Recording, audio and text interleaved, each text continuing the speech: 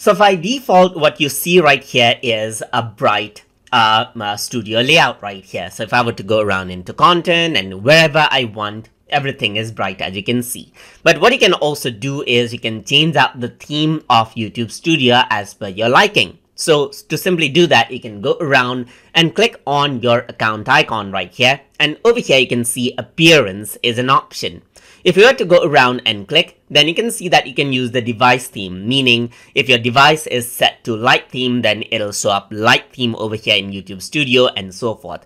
And in my case, my Windows is set up to light theme, and that is why you see a light layout right here. But if I were to select dark theme right here, then you can see that now the studio is dark just like this. And if this is the way you prefer to work, then that is what you can do right here. You can choose the dark theme right here. You can also go around over here, and then what you can do is you can go around, change this to light theme as you like as well. And that is how you can simply change around the themes of YouTube Studio. So hope you guys learned something as always. And as always, please like, comment, share, and subscribe.